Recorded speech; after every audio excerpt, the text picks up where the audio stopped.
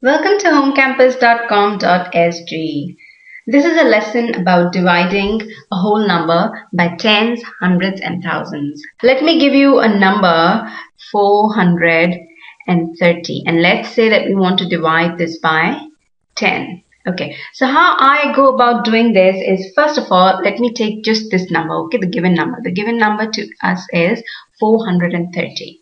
And let's think about what 430 means. Well, 430 is 43 tens, right?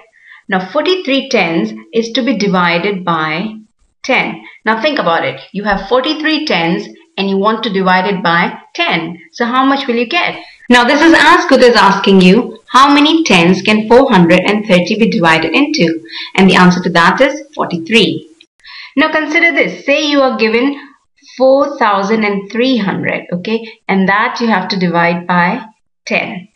Now how will you divide that? Well, 4,300 has got how many tens? Well, 4,300 has got 430 tens, right? If you go back to your place value lesson, you'll recall that 4,300 has got 430 tens. So there are 430 tens in 4,300 and that you want to divide by 10. So now that's easy to do. What's the result of this now?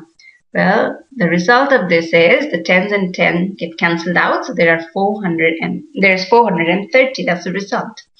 Similarly, if you have something like say 43000, say this is what you're given, 43,000, and that is to be divided by 10. First again, you think of this in terms of tens. Now how many tens are there in 43,000? Well, in 43,000 you have 4,300 tens. So there you go. You have 4,300 tens and that's to be divided by 10. So now you're left with is 4,300. So here, when you divide 430 by 10, you get 43. When you divide 4,300 by 10, you get 430. And when you divide 43,000 by 10, you get 4,300. So let's consider the first example here, okay, and where we are dividing 430 by 10. See, the number given to us is 430 and the number that we are dividing it by is 10. Now how many zeros are there in 10? Well, there's only one zero in 10 and the number that we are given also has one zero. So the 0 and 0 get cancelled out and what we are left with is just 43, this part. In the second example, we have 4,300 and that's to be divided by 10. Now 4,300 has got two zeros, but 10 again has got only one zero. So this one zero and this one zero get cancelled out and what you're left with is 430 and that's the result here. That's the quotient. In the third example, you have 43,000 which has got three zeros. And 10 still has only one zero. So this one zero and this one zero get cancelled out and all that's left for the quotient is 4,300, right? So the other way of writing this is 430 divided by 10. So you say upon 10, okay? And then you see 1 0 and 1 0 gets cancelled out. And all that's left for quotient is 43. And that's the result, 43. In the second case, we have 4,300, that's to be divided by 10, okay? Now let's cancel out the zeros and all that's left is 430, which is the same as here. In the third example, you have 43,000, okay? So that's with three zeros and the number to be divided by is 10 and that has only one zero. So the 1 0 from 10 and the 1 0 from the given number get cancelled out and all that's left is 4,300 or 4,300, which is the same as that. Okay, so that's dividing by tens. How about dividing by hundreds? So let's say, for example, that we have a number like 4,300, okay, and that we want to divide it by 100. Now how many hundreds does 4,300 have? Well, 4,300 has got 43 hundreds, right? So you write 43 hundreds. Now 43 hundreds is to be divided by 100. Well, the result of this will be the hundreds and the 100 get cancelled out. So all that's left is 40 3. Now if you were given 43,000 and you were asked to divide that by 100, how would you go about doing that? Well, 43,000 has got 430 hundreds. Okay, so actually you reduce it down to how many hundreds there are in the given number, because you have to divide the number by 100. So when you have to divide the number by tens, you go about finding out how many tens there are in the given number, and if you have to divide a number by hundreds, you go about finding out how many hundreds there are in the given number. Okay, so in our case, in the second example here, we have 430 hundreds, and that's to be divided by 100. So how much will be left after dividing? Well, the hundreds and the 100 here get cancelled out. So all that's left for quotient is 430. Again, if you were to use the other method of cancelling out the zeros, you would see, okay, there are 2 zeros in 100 and 2 zeros in the given number. So what's left then after cancelling out the 2 zeros?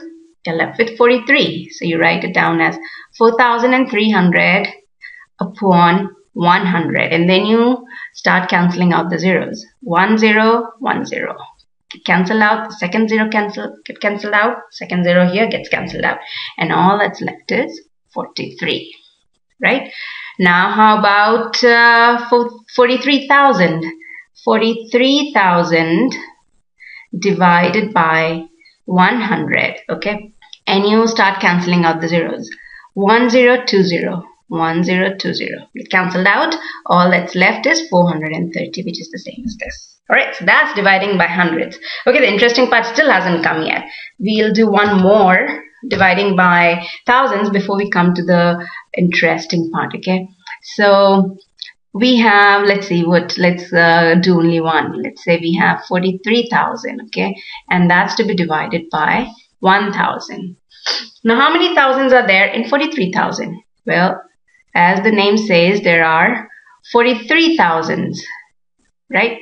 There are 43 thousands in 1,000, and 43,000 is to be divided by 1,000. So what will you get? Well, the thousands and the 1,000 get cancelled out, so you're left with just 43. So if you were to do it like this, cancelling out zeros, you would say, okay, there are 3 zeros in 43,000 and 3 zeros in 1,000. So the 3 zeros get cancelled out. 1 2 3 1 2 3, and all that's left is 43, and that's the same as this 43 here. Okay, that's easy. Okay, now this was easy because you knew that they were because all you were given is tens, hundreds, or thousands. But sometimes the numbers given to you are not as simple or not as straightforward as tens, hundreds, and thousands. So say you're given a number like 480, and you've been asked to divide it by, say, 40. Now there's no straightforward 10 or 100 or 1,000 here, so you got to first find out how to break it up into 10 or 100 or 1,000. Now obviously, since 40 is less than 100, we'll break it up into tens. Okay, now this means that we keep 480 as such. All right, we keep 480 as such, and we try to break 40 in terms of tens. Now 40 is 4 times 10. Okay, this is your 40. 4 times 10 is 40. So now you have to divide 480 by 4 and by 10, or you could write it as 10 times 4 times 10 is the same as 10 times 4. So this is equal to 10 times 4. That's 40. So 480 is to be divided by 10 times 4, right? Because 480 is to be divided by 40. So this means 480 is to be divided by 10, and that has to be divided by 4. Okay, so this is what it means. Now you're probably thinking why there is a multiply here and why is there a divide here? Well, because this is inside the bracket, and when you move it to outside the bracket, the multiplication sign becomes the division sign. Okay, so that means when something is inside the bracket, it means the whole term has to be divided, or whatever this operation is. This means that this operation is to be done on the entire thing inside the bracket. Okay, so this means that 480 is to be divided by the entire thing inside the bracket. and the entire thing is, in our case, 40. Okay, so 480 is to be divided by the entire thing inside the bracket, which is 40. So what we are saying is 480 is to be divided by 10 and it is to be divided by 4. So first we do this operation, 480 divided by 10, and then the result is to be divided by 4. Okay, now what is 480 divided by 10? Well, 480 divided by 10 is simply 48, because the 0 and the 0 get cancelled out. And that divided by 4 is now very easy. 48 divided by 4 is 12. So you get your answer. 480 divided by 40 is equal to 12, and that's the quotient. Now the other way of doing this is you take 480 and when you say divide, you say upon 40. So you have 480 upon 40. Now this is equal to 480 divided by 4 times 10, right? Now your 10 and the 0 from the 10 and the 0 from 480 get cancelled out, and all that's left is 48 divided by 4, and that is equal to 12. Okay, or there's yet another way of doing this where you don't split up the 40. What you do is you simply take 480 and you divide that by 40. Now what you have is the 0 and the 0 get cancelled out. All that's left is again 48 divided by 4, and that is equal to 12. So that's that about that. Now how about, I mean, these are all straightforward things, still straightforward. Okay, this is still a multiple of 10 or 100 or 1000, and you can figure out how to convert that to 10 or 100 or 1000. But suppose this is not a multiple of 10 in our case. Say suppose this is not 40 and maybe this is 38 or something, and maybe this is not 480 or you know something, it's different. Then how do you do the division? How do you carry out the division without using a calculator? So let me give you an example. Now say there are, say, 802 stamps. Okay, we have 802 stamps and we have, say, 38 children. Okay, we have 802 stamps, and those we have to divide among 38 children. So how do you carry out the division now? For one, what you could do is, use a calculator and do, okay, 802 divided by 38, how much is that? Or, or you could take a pen and paper and do this division. Or if you wanted to do it mentally or quickly, what else you could do is, you round off each of these two numbers to the nearest 10 or 100.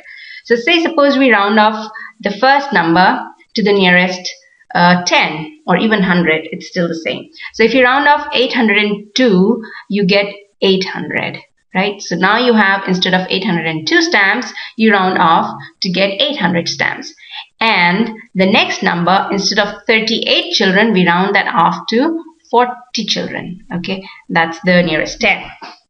So now we have to divide 800 among 40 children. So now what we are doing is 800 divided by 40, and that is equal to 800 divided by 10 divided by 4. We just saw that in the previous slide. This is 800 divided by 10 divided by 4, because 40 is 10 times 4 or 4 times 10. And after you take it out of the bracket, it becomes divide by 10 and divides by 4. So 800 divided by 10 now. Okay, let's do this operation first. 800 divided by 10. Well, that gives us 1 0 and 1 0 from each of these two numbers get cancelled out, and you get 80 here. And that you have to divide by, 80 is to be divided by 4 next. So what is 80 divided by 4? Well, it's a simple, straightforward 20. So if you divided 802 stamps among 38 children and you didn't care exactly how many child got, then you can say that, each child got approximately 20 stamps. Okay, so you would write something like this: 802 divided by 38 is approximately equal to 20. Alright, so that's the end of this lesson. Now you could go and do some practice exercises so you get perfect. And for practice exercises, visit www.homecampus.com This is M signing off for now. Bye.